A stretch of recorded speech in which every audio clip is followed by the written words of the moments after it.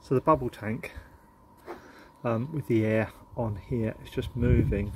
Bubbles go up here and it just moves the ferric chloride around a bit. It means that I get a more even etching, and this is after around about 40 minutes. The temperature of the ferric chloride is not hot, it's just warm, around about 25 to 30 degrees C. It could be a lot warmer, but this etching tank's working very well. Very even etches, good depth,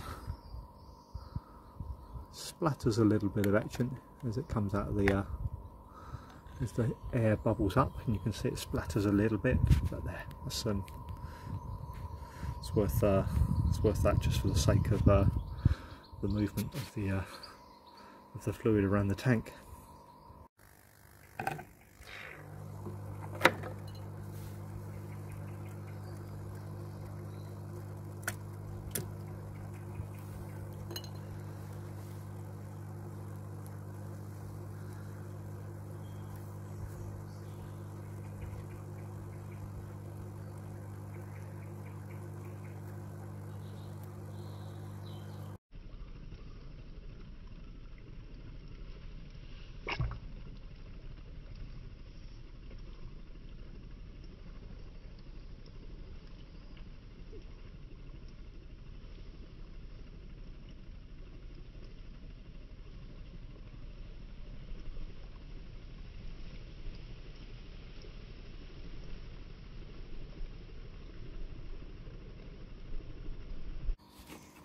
Here's a part that I etched for an hour.